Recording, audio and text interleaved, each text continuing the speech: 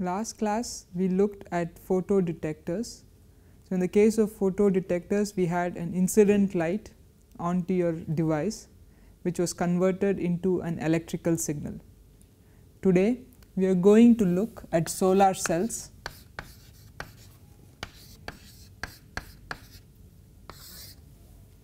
A solar cell is an example of a photovoltaic device.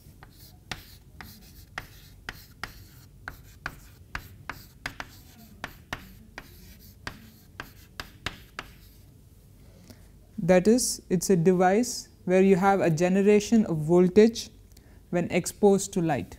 So, when exposed to light,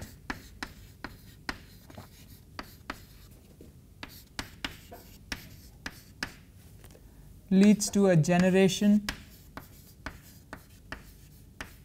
of voltage.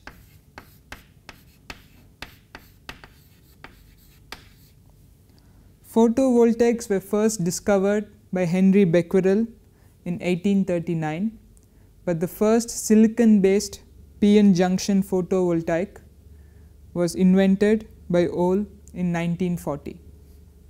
So, the principle of a photovoltaic, let me just abbreviate this as PV, is similar to the photodetector that we looked at last class. There are just a few crucial differences. So, in the case of a photodetector, we saw that one such example was a photodiode. It could be a simple p-n junction or a pin junction. So, in that case, a photodetector works over a narrow wavelength range. So, the maximum wavelength depended upon the energy of the transition that was involved. So, if there was a transition from the valence band to the conduction band, the maximum wavelength was defined by the band gap of the material. The minimum wavelength range depended upon the absorbance of the material, because as wavelength decreases, absorbance increases, so that light is only absorbed very close to the surface. In the case of a solar cell, we need the device to work over a broad wavelength range, and this wavelength range depends upon the solar spectrum.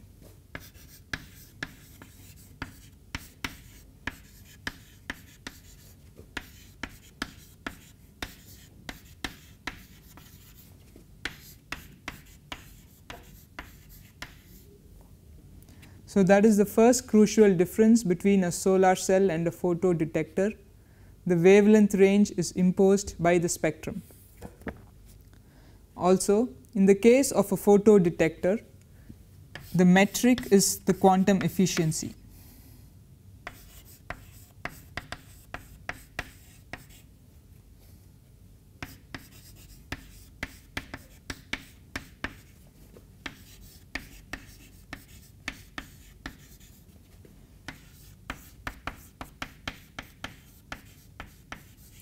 So, we define quantum efficiency as the number of electron hole pairs or the current that is generated to the ratio of the number of photons that are incident on your sample. So, the quantum efficiency determines the signal to noise ratio.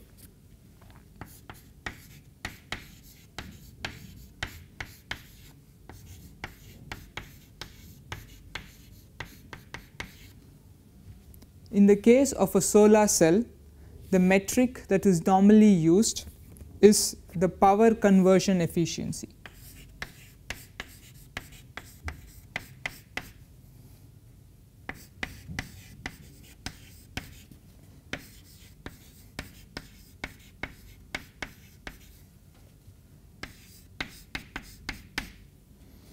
This is the ratio, or this is the power delivered per incident solar energy.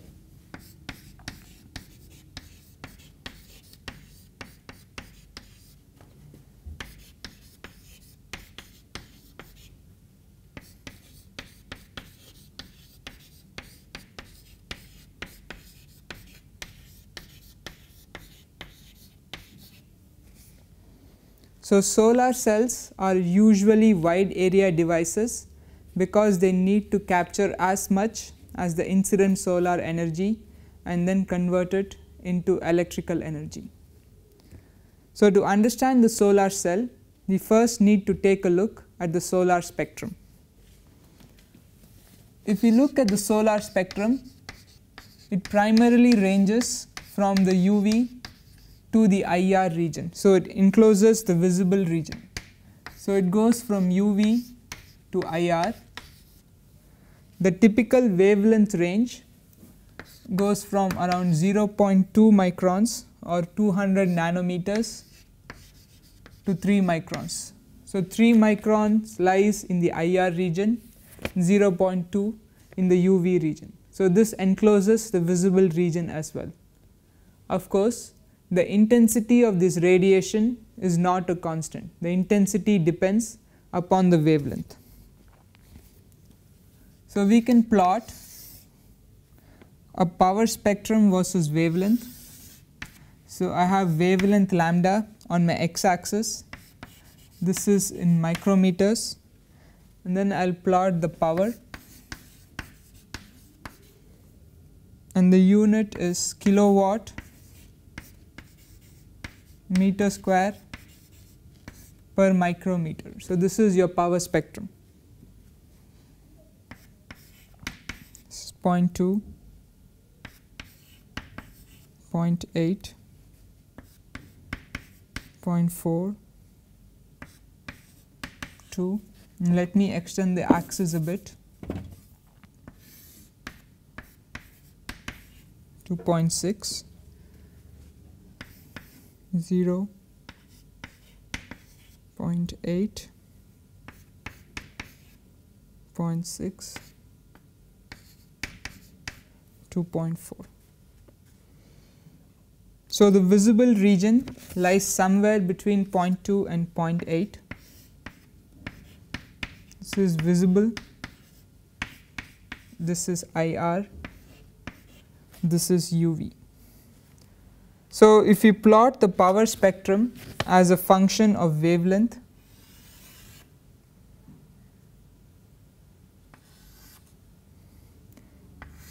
we have a peak and then the intensity decreases at higher wavelengths.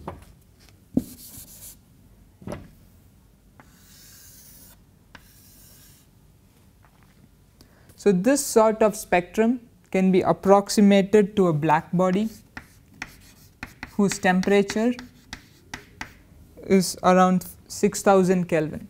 So, it is approximated to a black body.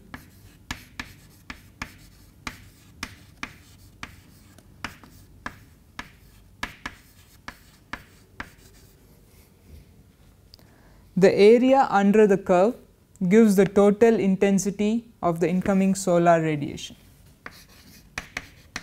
This area has a value of around 1.35 kilowatts per centimeter square. So, this is the intensity of the solar radiation per unit area.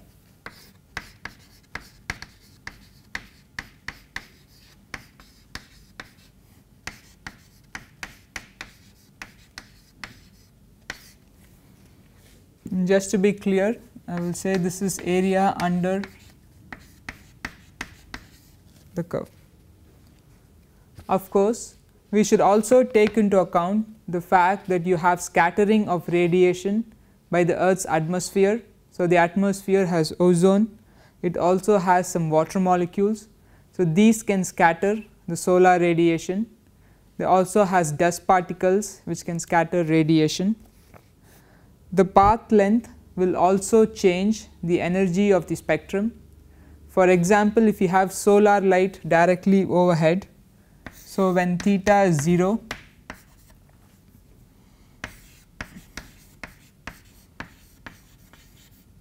so when we have the solar light directly overhead, the intensity I is around 0.925 kilowatts per centimeter square, and when theta is 60, so there is some scattering and the path length is more, the intensity I is lower, it is around 0.691.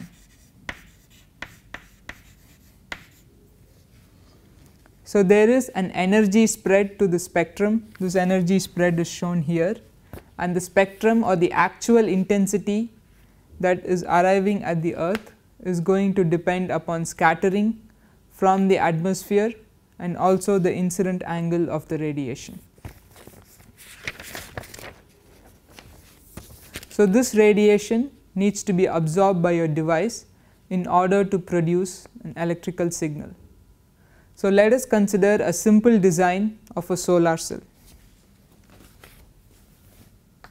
So let us look at a solar cell that is based on a simple p-n junction. So last class we saw that your photo detectors are also based upon a p-n junction or a pin junction. So the basic principle is similar.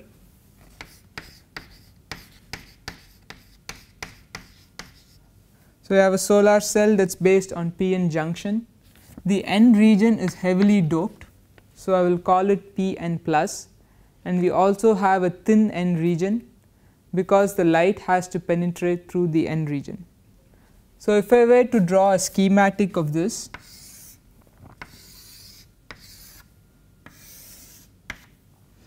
here is my solar cell. I have electrical contacts at one end.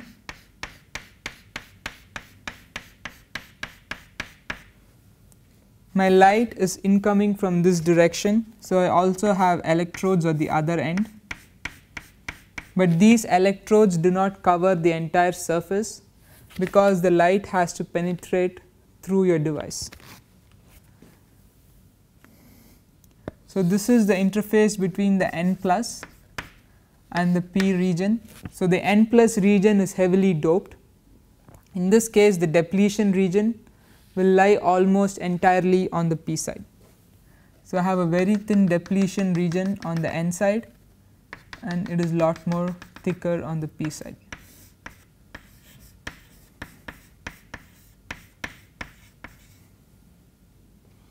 So these are electrodes.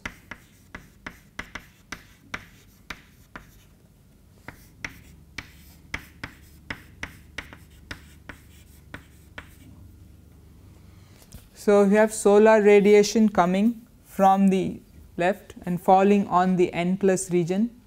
So now your radiation can have both long wavelength, medium and short wavelength. So shorter the wavelength, higher the energy. The short wavelengths are usually absorbed by the n plus region because the absorption coefficient is large, hence the penetration depth is small, while as the wavelength increases, the penetration depth also increases.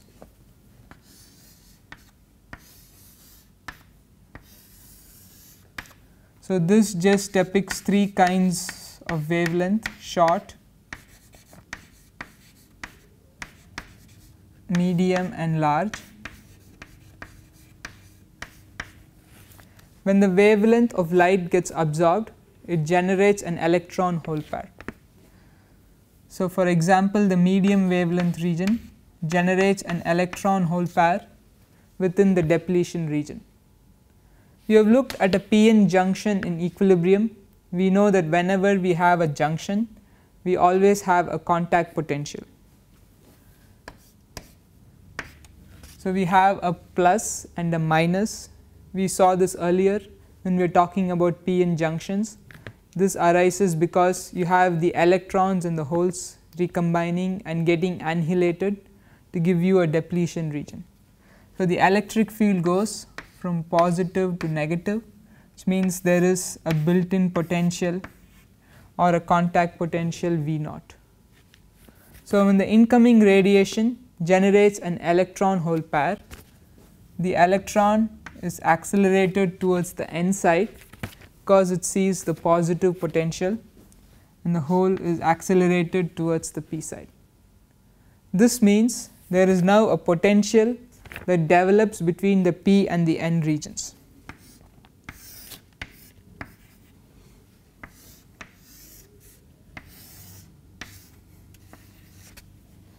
In the absence of any external load, this potential is called VOC, which is your open circuit potential.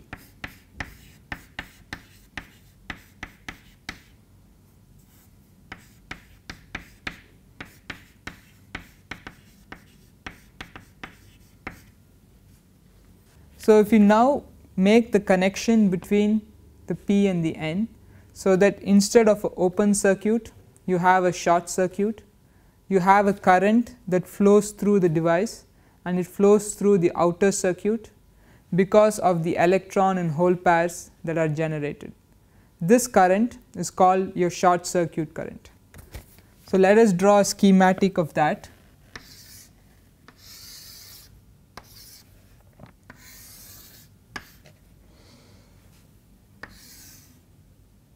And I have my N and the P, and there is a depletion region. So, we have the electrodes on both sides.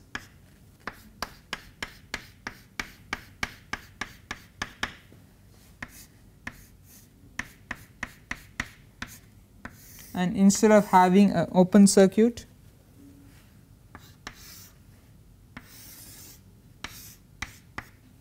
we make the electrical connections so that current can flow.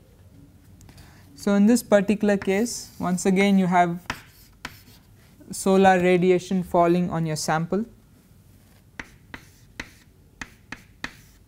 an electron hole pair that is generated, the electron accelerating towards the N side and the holes accelerating towards the P side, so that the current flows from P to N. This current is called your photo current.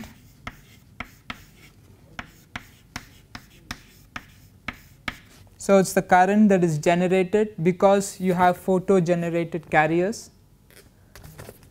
In the absence of any external load, it is also called the short circuit current.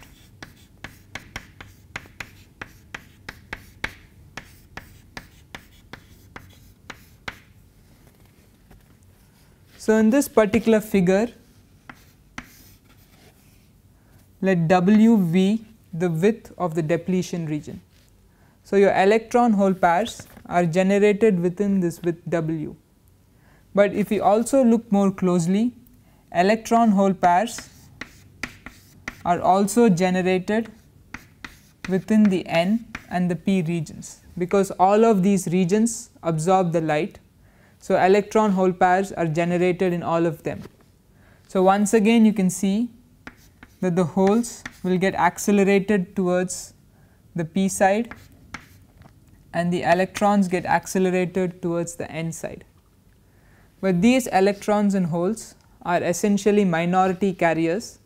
So, they can only diffuse within a region which is defined by the diffusion width. So, LH is the diffusion width of the holes which are the minority carriers on the N side, and LE is the diffusion width or the diffusion length of the electrons which are the minority carriers from the P side. So, the total region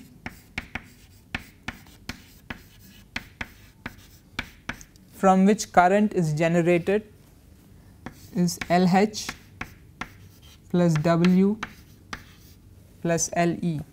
So, it not only comes from the depletion region, but also from the diffusion regions in both the N and the P side. So, electron holes generated from this region contribute to the current.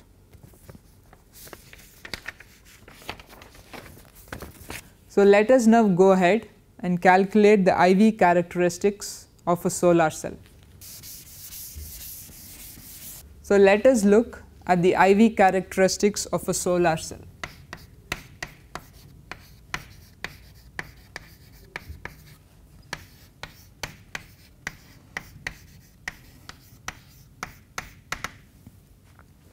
In this particular case, we are looking at a solar cell which is a simple p-n junction that is connected to some external load.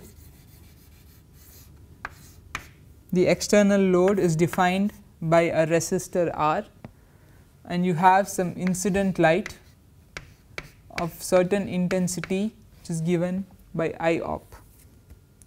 So, in this particular case, there is a built in voltage within your p-n junction, and also a current that flows through the device. So, this is a schematic representation of a solar cell that is connected to an external load. Now, in the absence of a load where the resistor is 0,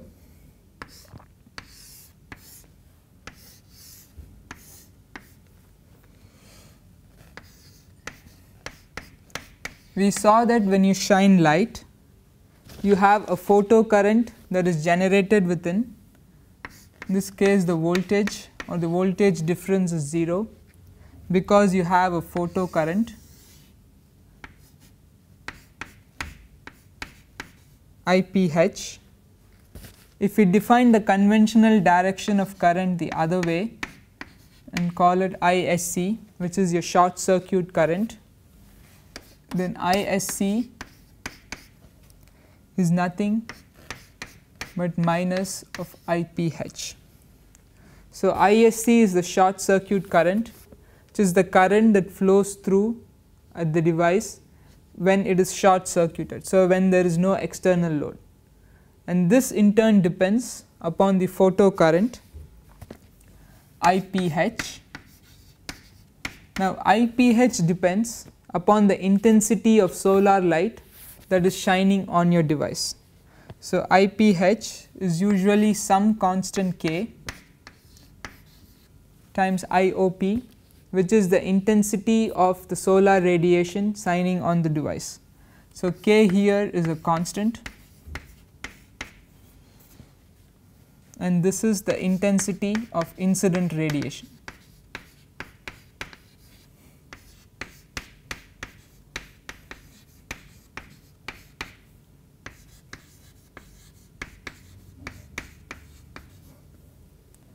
So, we take this and now add on an external load in the form of a resistor.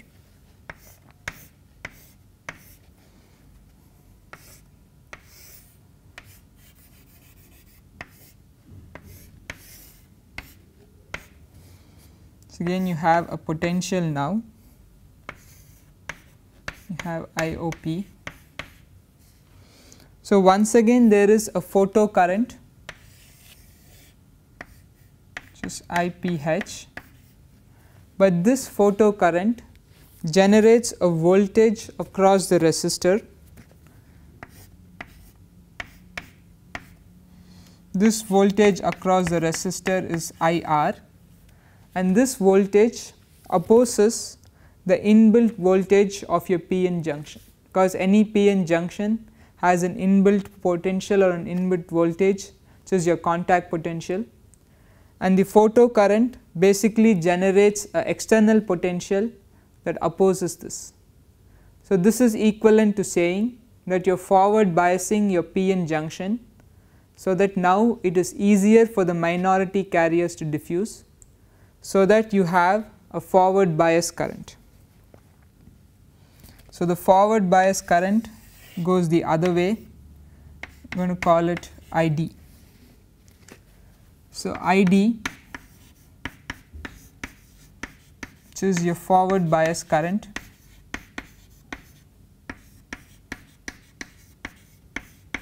and you can write the standard diode equation for this is IS naught, where IS naught is the reverse saturation current exponential EV over KT minus 1.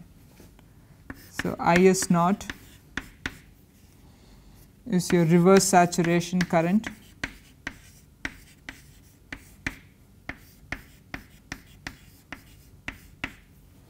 which we have seen earlier in the context of a regular PN junction. So, we have a forward bias current that goes in one way, we have a photocurrent due to the radiation that falls on your sample that goes the other way. So, the net current I is nothing but ID minus IPH, which is just IS naught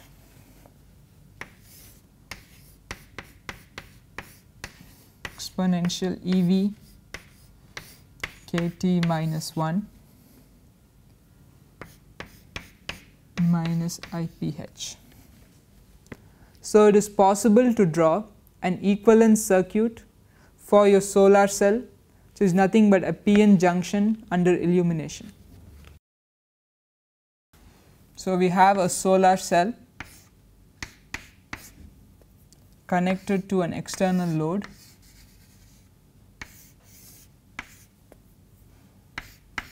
and you have some incident radiation shining on it. So it is possible to draw an equivalence circuit for that.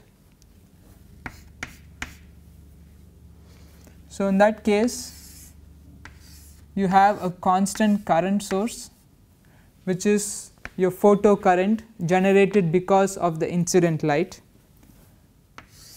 You have your p-n junction that is now under forward bias, so that there is a forward bias current ISO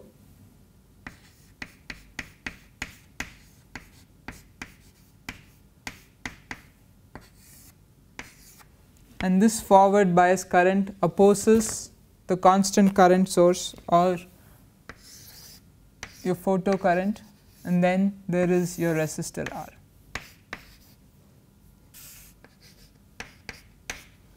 So the equivalent circuit for a solar cell is just a constant current source and a p-n junction under forward bias which oppose each other.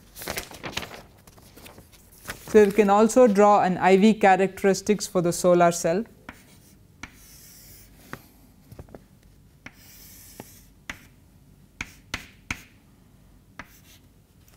If there is no radiation, so in the case of a dark solar cell, the IV characteristics will just resemble a p-n junction under bias. So we have the current which increases exponentially with the voltage, just given by this expression. So this is in the case of dark. We found that when we shine light, we have a photocurrent that opposes the forward bias current, so that the net current is ID minus IPH.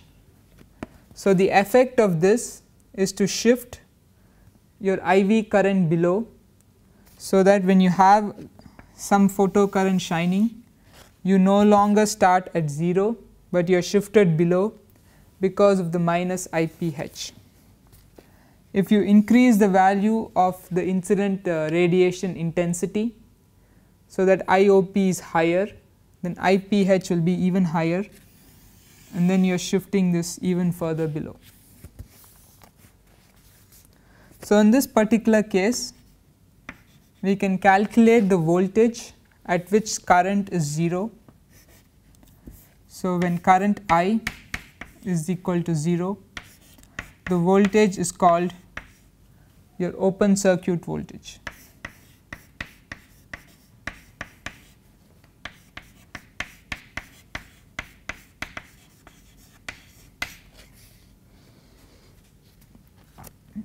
So in that case, I, which is IS naught exponential E VOC over KT minus 1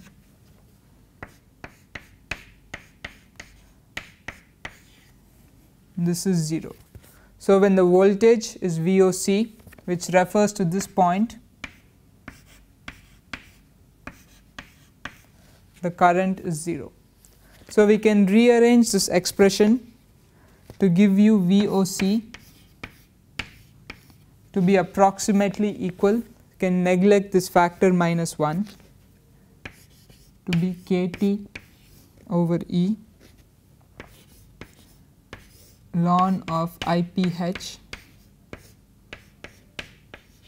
over ISO. So let me rewrite this expression and we can look at the two parts of it.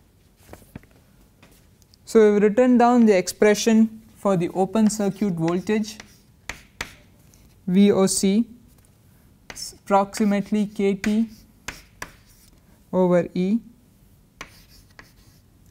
ln of IPH over ISO. IPH is your photocurrent, which depends upon the intensity of the light, and ISO is your reverse saturation current, which depends upon the intrinsic carrier concentration Ni square, and also on the diffusion coefficients, diffusion lengths, and the concentration of the P and the N regions. There is a term E here. So, if you increase the value of photocurrent, so if IPH is higher, VOC will increase. Similarly, if you go for a material with a higher band gap, so if Eg is higher, then Ni will be lowered, so ISO will be lowered, and that will also increase VOC. So, in the case of a solar cell, we saw that the important parameter was the power conversion efficiency. The power is nothing but I times the voltage, which is ISO V exponential EV over KT minus 1 minus IPH V. In order to have the maximum power, so for maximum power, dP over dV should be equal to 0. So, we are just differentiating this expression. So, in that case, the corresponding voltage is Vm, and we can write a recursive relationship that relates Vm to VOC.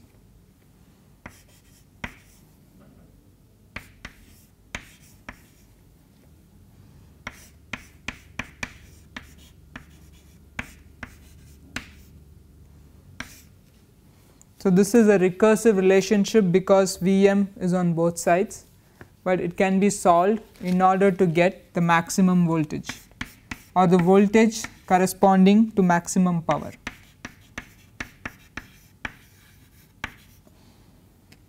So, once we know the value of Vm, we can plug in this expression and get the maximum power. So, let us once more look at your IV curve.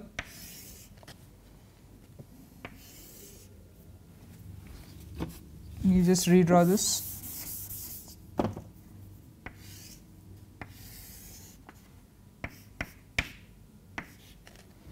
So, this is your dark current, this is your current under illumination, this point is VOC. So, we can calculate the Vm, which corresponds to the maximum power, and also the Im. So, this is Vm corresponds to Im. The area under the curve, or the area between these 2 points, gives you the maximum power that is delivered to the system. So, Vm times Im is the maximum power delivered.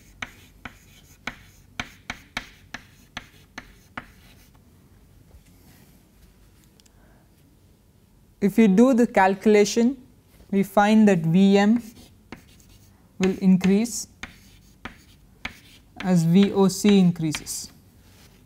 So, higher your open circuit voltage, higher the value of Vm. So, one way of increasing VOC is to increase the intensity of the radiation, and the other way we saw was to have a p-n junction with a higher band gap. The drawback in that case is that as your band gap increases, the region of the solar spectrum that is being absorbed will decrease, because as Eg increases, the corresponding wavelength for the transition will decrease. So, there is a trade off on what material you choose in order to get the maximum value of the power. So, conventional silicon based solar cells have efficiencies of around 22%.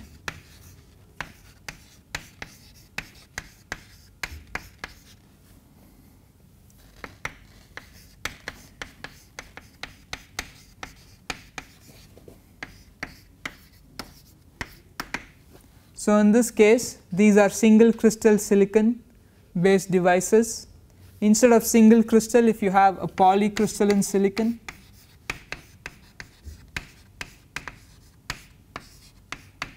your efficiency, let me just call this eta, your efficiency will be around 15%.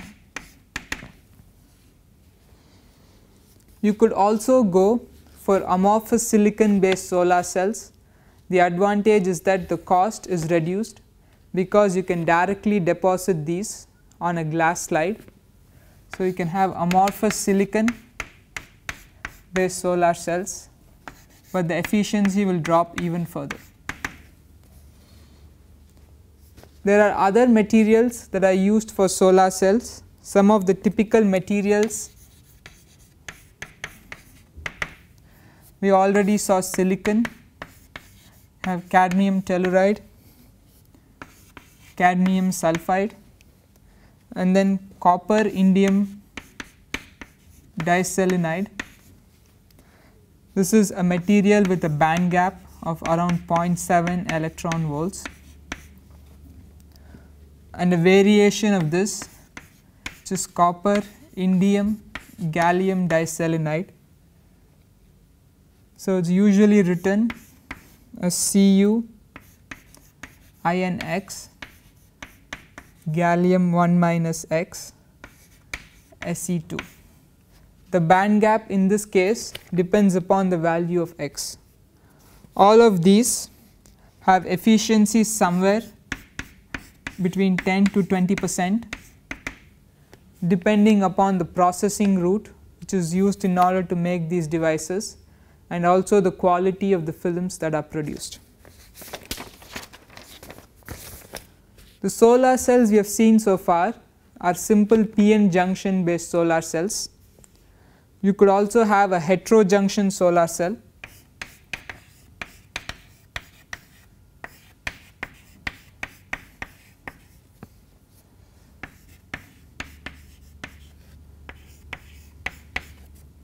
So, in this case you can increase the efficiency of the device. For example, consider a heterojunction where you have P aluminum gallium arsenide, which is a thin layer that is deposited on top of P and N gallium arsenide. So, in this case your p-n junction is still between the same material, but the aluminum gallium arsenide layer helps in passivating the surface bonds or the surface defect states.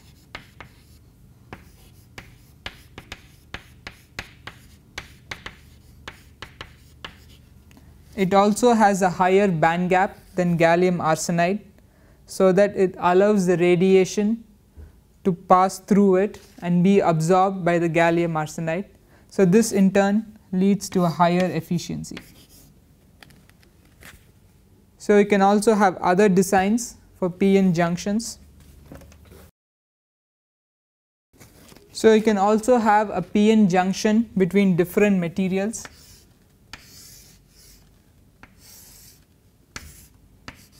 So, you have N aluminum gallium arsenide and P gallium arsenide. So, aluminum gallium arsenide has a higher band gap. Once again it acts as a window in order to allow the radiation to reach the junction, so that we no longer need the N layer to be really thin, as in the case of a homo junction based p-n junction. So, here you have different band gaps.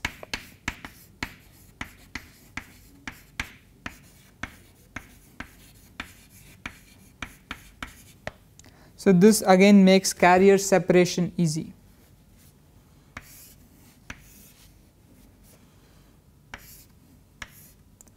So, this is your gallium arsenide with a band gap of 1.4 electron volts. This is aluminum gallium arsenide with 2 electron volts.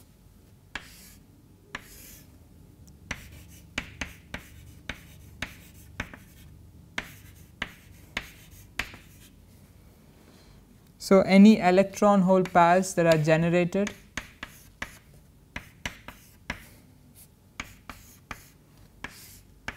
can be easily separated, and this gives rise to a current. You can have also solar cells that are in tandem, which means you have one solar cell on top of the other.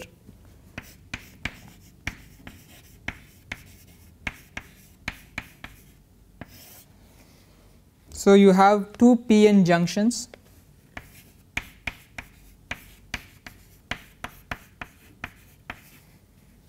and you choose your material in such a way that the band gap of the first material is greater than the band gap of the second.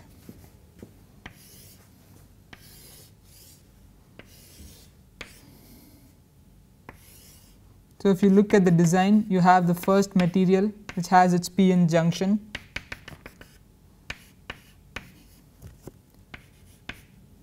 and you have the second material with its p-n junction. So, this has a band gap Eg1 which is greater than Eg2. The advantage of having this type of arrangement is that the shorter wavelengths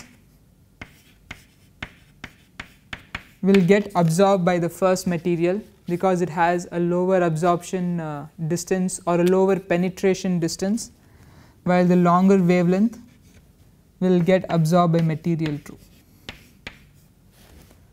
The problem, of course, is that making the devices more complex also adds on to the processing cost and the processing complexity, because if you have tandem cells like these, then they have to be grown with no defects between them, because defects will again act as traps for carriers and will reduce the efficiency of the device.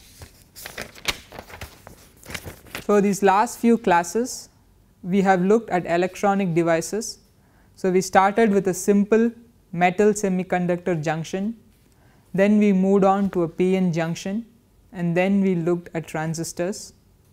We also looked at some examples of optoelectronic devices like LEDs, lasers, photodetectors, and then solar cells. So, in the last part of the course, we are going to focus on fabrication of these devices. We will look at some of the terminology that are used, some of the processes that are used in fabrication, and also the challenges. We will also look at some alternate methods of fabrication, then your standard microfabrication processing that is currently being practiced.